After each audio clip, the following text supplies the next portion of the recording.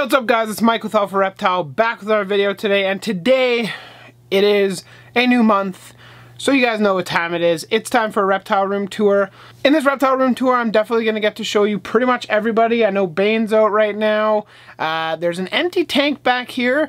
I would love for you guys to leave your suggestions as to what you think is going in there in the comment section down below. Just a little hint for you guys, they like it hot. I'm going to also show you a little bit of my aquarium and just kind of talk to you about each of the animals. So why don't we get this show on the road and start, actually why don't we start with the aquarium. Alright, and here we are at the 9-gallon Fluval Flex. This is my pride and joy of the aquascaping world. This is the second tank I ever aquascaped, and I think it turned out pretty nicely, to be totally honest. I had some really large, I guess Ludwigia, I can't remember the exact name of it, in the back corner there, but I ended up trimming it all out just because I didn't really like the way it looked. It also was blocking a lot of light from the rest of the plants, so the tank right now is doing pretty well. As you can see, I actually did change out the hood for my Fluval Flex. This is the Fluval Nano 3.0 LED, and it is incredible for this tank. The only thing that I don't like about the Fluval Flex is that I had to change out the LEDs. If I didn't have that on hand, I don't know what would have happened, but it would have just gone without light because my LED light just randomly stopped working on the tank. So I don't know if that's a condensation issue or if that's just a light issue. I'm not really sure. But why don't we go into a little bit more detail in the tank here. This is Micranthemum Monte Carlo, that really nice carpeting plant. Next to that is Pogostemon helferi. We got some Anubias petite. That's also in the back there is Anubias petite. And up here we have some wavy green and red species Bucephalandra or Bucephalandra, I don't know. And then the rocks that I'm using in this is the Dragonstone. You can see it back there. Stocking on this tank is actually pretty full. We have a Apistogramma right here. I can't pronounce the species name of it, so I'll throw it on screen right now for you guys to check it out. The rest of the fish in here, there is a rainbow fish, I can't remember the name of the rainbow, and then we just have some purple het rasboras, or a purple harlequin rasboras is their other name. But yeah, I know you guys wanted a little bit of an update for the tank, so that's your update. Next off, we're actually going to go over here to the stack of wooden cages that I have. Now we're back up to 3. I don't know if you guys can see very well in there. I posted this on Instagram, so if you aren't following me there, I guess go follow me, links in the description. But I posted it on Instagram and everybody thought I emptied my room. No, it was just a perspective shot of the tank up there. So, like I said, leave your guesses in the comment section as to what you think might be going in here. Below here is Sky, the Maruki Blue Tongue Skink. He's doing very, very well. It's getting late here. The lights are about to shut off in about an hour, so everybody's kind of winding down. But his tank's doing fine. He's doing fine. For heating and lighting, I do have UVB on these guys. I need to replace these pretty soon here. Maybe about another month, I think I have. And for heating, I have a heat panel up top there with its thermostat controlled, and that back there is the probe. So everything is good in the hood with Sky. And coming all the way down here, we have Bowser. Bowser's still doing really well. I say this every time. I mean, honestly, I didn't really take very good care of him when I first got him. I didn't do enough research. My hotspot wasn't hot enough. Many different problems. I mean, honestly, guys, we all make mistakes, and that is one of my mistakes that I've made for sure. But I've ensured that he is doing better now. He does have a little bit of gout, unfortunately, but he's still moving, he's still eating, he's still a happy monitor boy. He's just poking his head out down there, but if I stick him much further in, I won't be able to talk. So, he's doing great overall, and his tank is doing fine. Here we have Striker, who's actually lounging in his homemade hide down there. But that's definitely one of the reasons why I love naturalistic vivariums for leopard geckos. I'll leave a link, I think it's up here, for you guys to go check it out. But I basically did an update on his tank and kind of told you why I think that everybody should do naturalistic for their leopard geckos. Some people might not agree with me, but I really do. I mean, like, how can you say that, oh, no, I wouldn't want that in my house. Oh, what are you talking about? Ugh. I don't like that. That looks terrible. He thinks it's food. Brother, get me some food, man. Get you some food. Overall, the tank is doing great. Striker's doing fantastic. He's eating really well. He's very active. He's super, super vibrant. The tank's growing in. Nothing to complain about here. Striker, if you guys don't know, is the OG. He's the original gangster of the reptile hobby for me. He was what started the hobby back for me when I was 8 years old, and he is now 15, and he's never looked better. Love this little guy. Love him to pieces. Something that not very many people watched, but is probably the coolest reptiles in my room. I'm just gonna get them down. So these are the coolest animals and my favorite. I do have to say they are my favorite of my entire room. If you guys haven't seen the video, I'll leave a link up top for you guys to go check out. But honestly, these guys are called Vietnamese black-breasted leaf turtles, or Geomyda spangleri.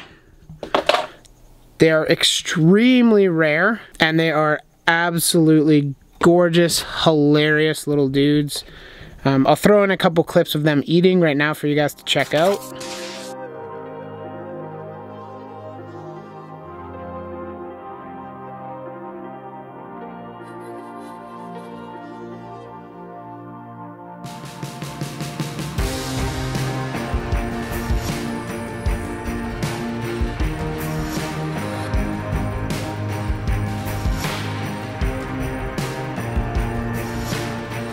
But right now, they're just living in some bins that I customized for them. Nothing special. They are little babies. Well, they're still babies right now. They were born in September here in Canada, captive bred. Don't worry, you guys.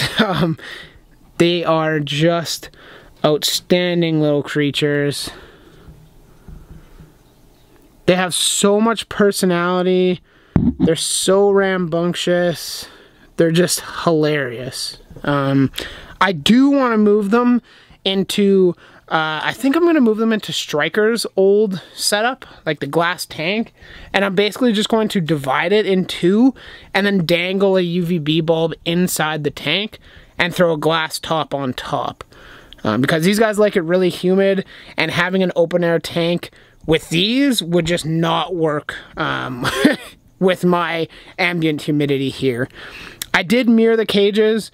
They're very similar. There is basically the only way I could tell them apart at the beginning, and still kind of now, is A, their shell color is a little bit different, and B, I set up their tanks with slightly different plants. I basically have the silver philodendron in this one, and the Swiss cheese philodendron in that one. I'm going to give you guys the opportunity, as I still haven't named these guys yet. I don't really know that they're a male and a female. I'm just really, really hoping, because their tails are slightly different, so I'm just hoping that I get a breeding pair out of these, because they're from unrelated parents, and that would be one of the coolest things ever, is to breed these guys.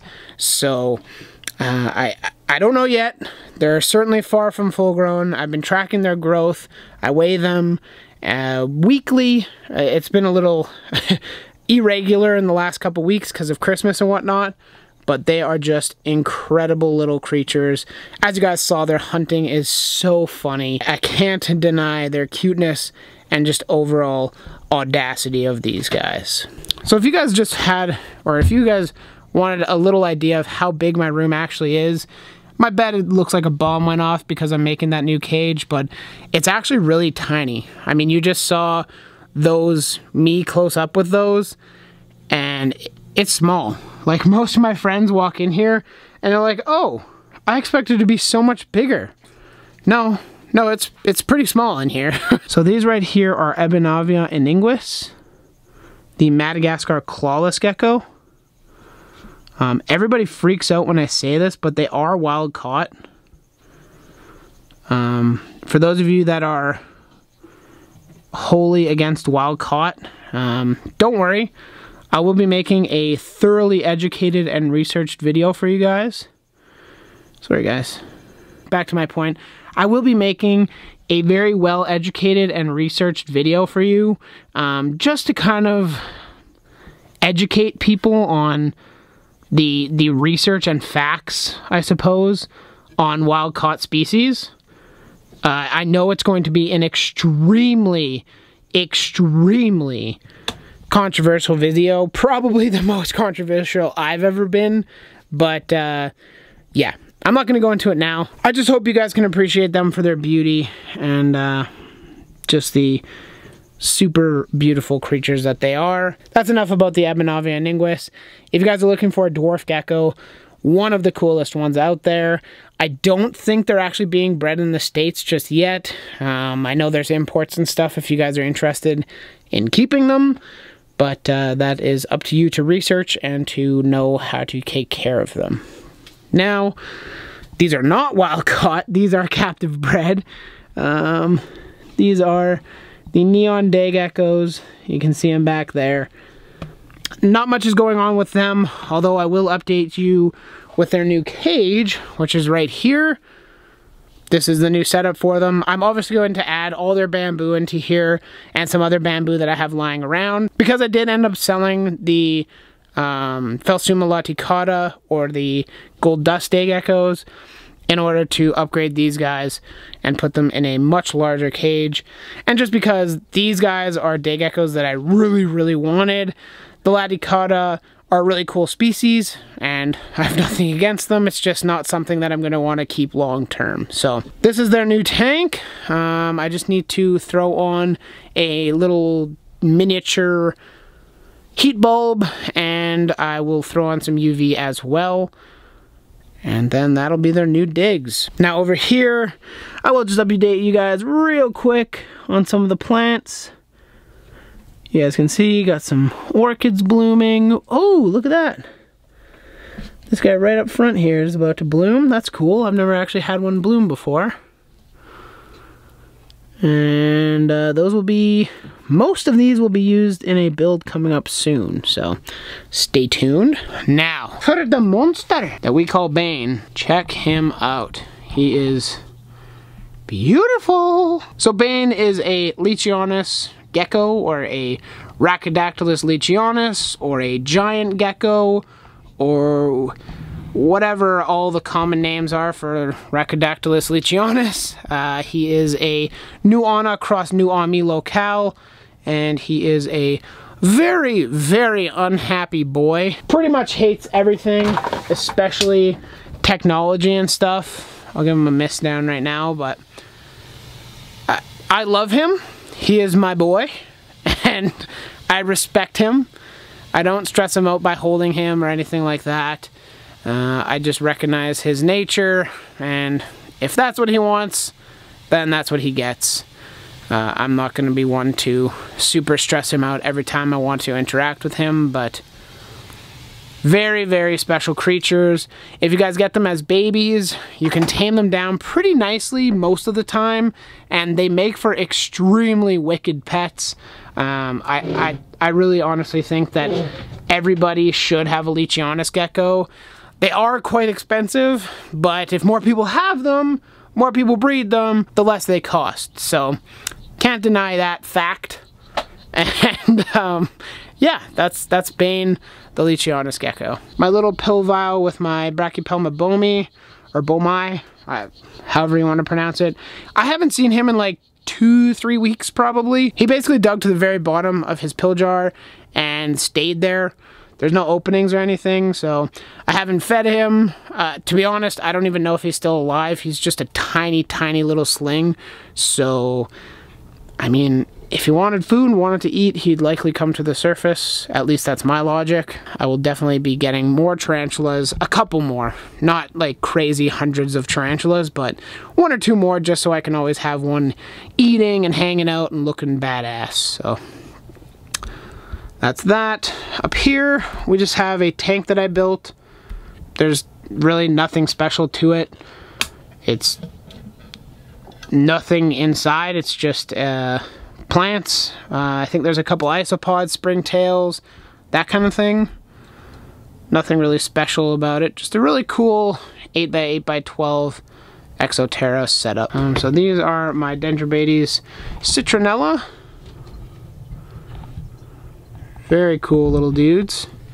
Well, big dudes, I guess. They're not really very little, but they are really cool.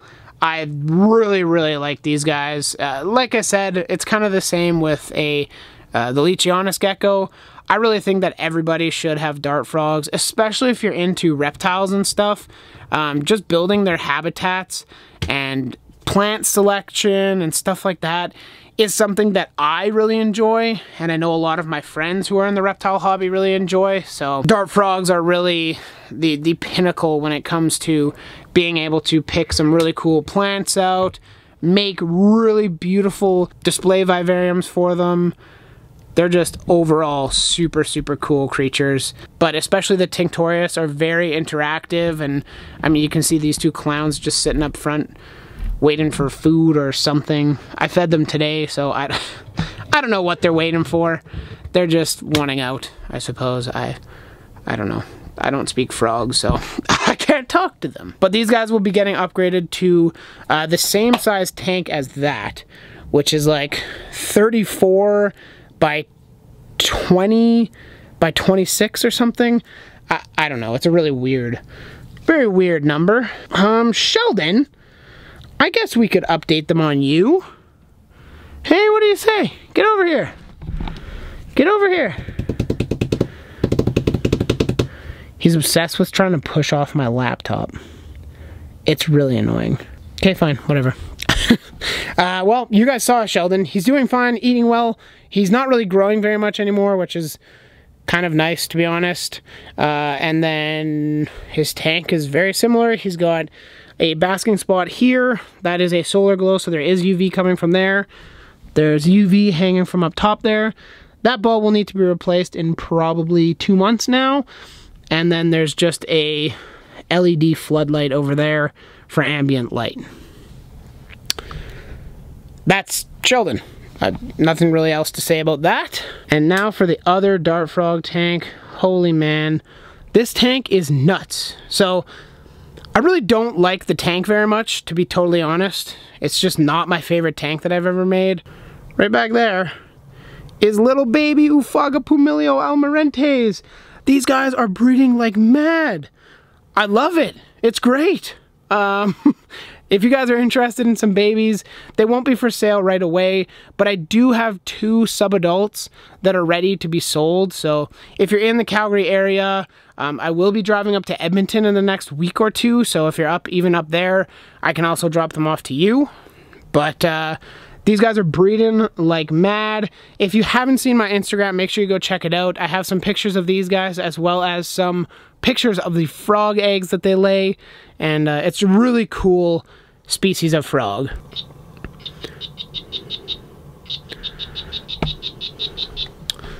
What's nice about the froglets is that these guys are the Ufaga genus, which basically means egg eating, and that's exactly what the tadpoles do. The parents will lay eggs in the tadpole chambers, and the tadpoles will chomp down on those eggs, grow, and morph out into a frog with me having to do nothing. So that is beautiful. There's another baby up top there. Look at you. So cool. I love these guys. So this is Dixon, the Europlatus gumtheri. There's no females of these guys in Canada, so that kind of stinks. And considering my potential future plans, I'm not going to order any from the States or import any unless somebody is like, hey, I breed them in Europe. Because I know some people that do imports from Europe, and if you guys have confirmed females, let me know. I'll take them. But he's a beautiful, beautiful, beautiful lizard. I mean, I can't really say too much about him because he's not out right now. Well, not super visible, but I post pictures of him regularly on my Instagram because he is so photogenic.